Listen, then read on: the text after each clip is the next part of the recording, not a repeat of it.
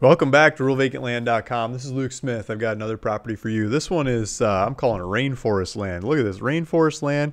Look at the ferns behind me. This is an actual picture from the property. If I move my head out of the way, you can see that there's a little stream running through the property right here. There's two streams. This is one stream that runs through the property and connects with a larger stream. I'll try to show you some pictures of the bigger stream and some maps and things.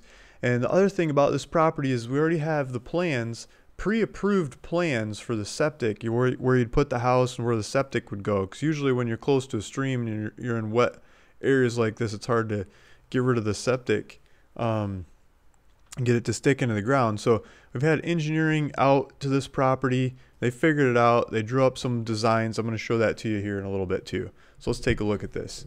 Let's jump into RuralVacantLand.com. So my little website. There's a picture of me up here, my phone number, name and number. I'm on this one. So give me a call if you have any questions.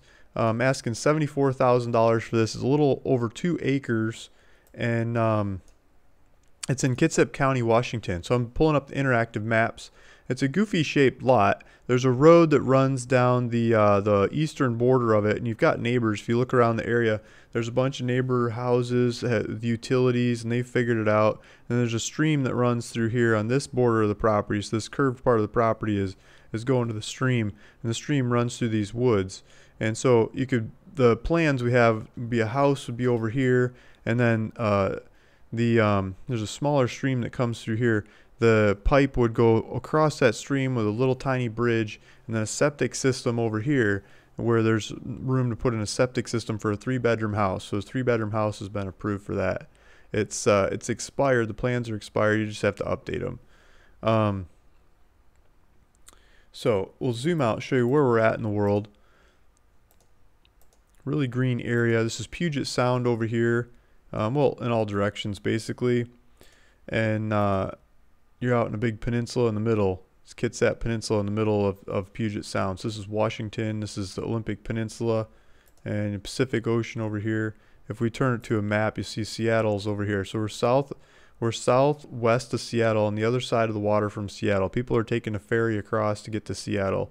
So you could drive up a little bit and take one of the ferries across and commute to work over there. If we zoom in, you can see some ferry routes going, a couple different ferry routes. The property is back over here. So we zoom in, we're across the water from Seattle, Highway 16, Sydney Road southwest, and this map shows a stream going this way, but it's really on the other side. This isn't super exact, precise. So let's zoom in. Show you again. Yeah, so it had the stream going right through that house, which isn't right. I mean, it comes down here and does a bend, so that map's not exactly right where the stream is. Got buy it now set up, so I think you put down a $500 to hold the property if you're out there looking at it like, this is my land, give me a chance, you know, we're taking the title tomorrow, ready to go. Put down $500 so no one else takes off with it. Got GPS coordinates for the whole thing. We've got GPS coordinates for the property. So if you click on that in your phone, it'll give you driving directions to go see the property. If you click on it in the computer, it'll give you a map to play with it, and you can zoom in around and look at it in lots of different ways. Taxes are about $113 a year on this one. There's basic stuff in the area. Walmart. There's a hospital. Diners, cafes, gas station, all the supplies are there. This one isn't very rural. This is more of a much more developed area than I'm usually showing land. Yeah, so I wanted to bring up the market.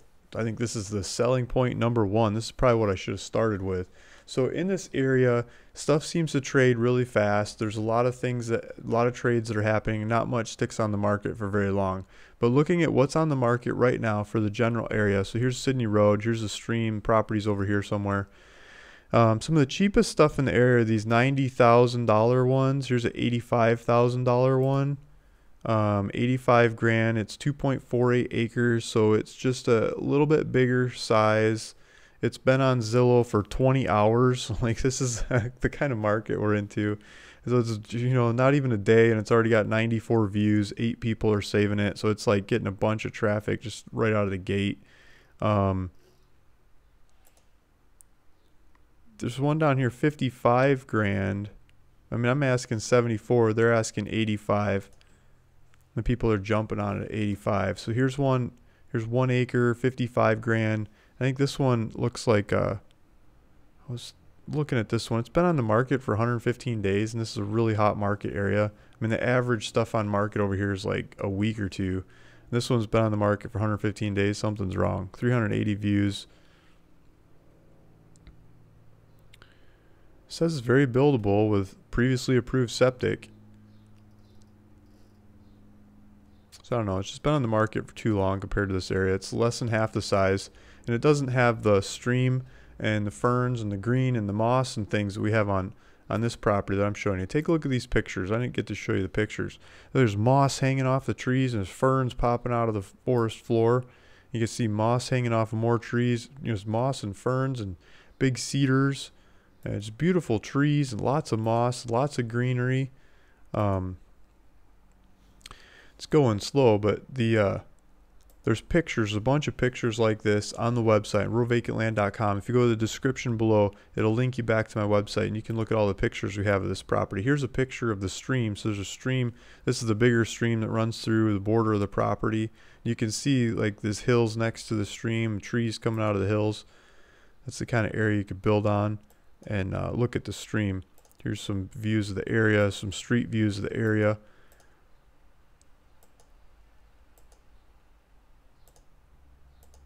Maps. We've got a bunch of diagrams and pictures. Here's another picture of the smaller stream that runs through the area.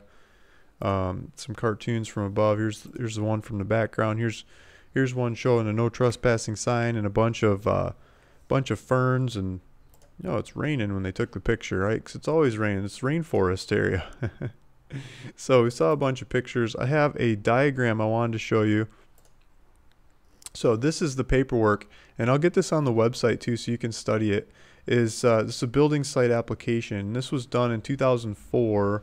They did the site application with the county, and they did soil logs to figure out the septic, and they've got the information here on the soil logs. They've got I'm not sure what this is. They're planning out the sewage. This is the bigger picture map, and then here's a smaller picture map of where this property is. So here's a picture of the area. Here's a picture of the actual property, and so they've got a proposed water well site where you could drill a well with all the the radius and easements and things and how that would work. And so they've also got a location where they would put a proposed 3-bedroom house. I mean, you can figure out what you want to do, but their plan had the house here, and it had not sure what that is. It's a driveway maybe, or a garage. Oh, there's a garage. You could house and garage behind it with the sewage line going this way, which would cover this smaller stream. Picture that smaller stream I was showing you, and the bigger creek being over here, the smaller stream running through the middle, so that the sewer line would go across the smaller stream over to a leach field over here. And they've got it measured out with the setbacks and the topography and all kinds of things. There's a little bit of wetlands area in between. There's a trail over here. Trail to, does that say Sand Lakes something area? Basically the trail. And then, yeah, some more wetlands over here. So they've got the wetlands mapped out. They've got where you could put a drainage field in, where you could put a house, where you could put a garage, where the road is. The road comes through here, where you'd put a little bridge. They say put a bridge here. There's already a bridge there, I think, because that's where the road crosses the little stream. You could attach the bottom of it. And the point is that the plans are there. You can study the plans and learn a lot. Oh, no, they wanted a bridge across the stream here for the pipe, and there's already a bridge there for the driveway. And so this little bridge, they made a diagram of the little bridge, how to do it and everything. Yeah, see that they're talking about 2x6 planking on top, and I think it was 10x10s trusses. But they got the measurements on here. Yeah, 10x10 timbers, 2x6 planking on top with 10x10 timbers underneath to span the bridge of the stream. And then you could hang the plumbing underneath there, and they're showing the pipe sleeving and insulation wrap and what you need to do to make that happen to get it across the stream. And then where you could put the water well and water well supply line. They've got the basics. Like you could edit from here and then send it into the Kitsap Public Health District, but this is what they got approved in the past, this plan, and it just is expired. It expired when the market crashed, 2008, right? Here's some little cartoons of the drainage fields diagrams that they put together and the drainage field system that they plan to use for this kind of ground, and the different how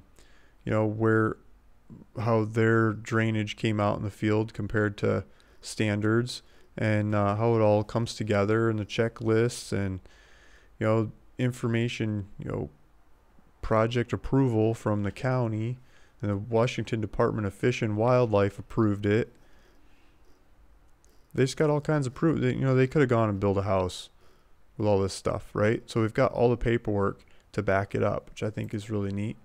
And then let's go back to the market. So the cheapest one just came up 20 hours ago. Cheapest comparable is 85 grand. There's a 55 grand down here that's half the size, and it looks like a more boring lot. And ours has a stream, and it's got the plans, and it's got ferns and moss, and it's just green looking thing. And it's a really hot market. The other ones are 90 grand. Couple 90s are on the market. Let's see how long these have been on here. 500 days. Like, it's landlocked. That's what's wrong with that one. That doesn't count. 90 grand. So this one says I don't know, this is probably pretty good competition. It's a good looking lot with some moss on it. I mean, they're missing the stream. We don't have the streams on this one, so you don't have as much water to look at and make it customized. But they're asking 90 grand. I'm asking 74,000. So ours is cheaper, and I think it's got more going for it. But take a look at the ones that are out here and compare. 135. Let's see what they're doing. 5 acres. Okay, so that's twice the size of mine. And I'll let you guys go look through these. This looks like more pine forest than the cedars and the water going all over the place. But they got a bunch of pictures asking 135 grand. So they're asking a lot more. So we're right in here, right in the middle of these ones that are asking a good deal more than us. And I don't think they've got as much going on for the property. So we'll see how it goes. This is Luke Smith at Rural Vacant Land, bringing you another beautiful property that could be yours. Go check it out. Check out the link below to go to the website and get directions back to the property, and see if this is the right property for you. Thanks for listening. Thanks for watching. If you want to see more videos like this, please hit subscribe, and I'll keep making videos about different properties as they come in. Thank you. See you in the next one. Bye.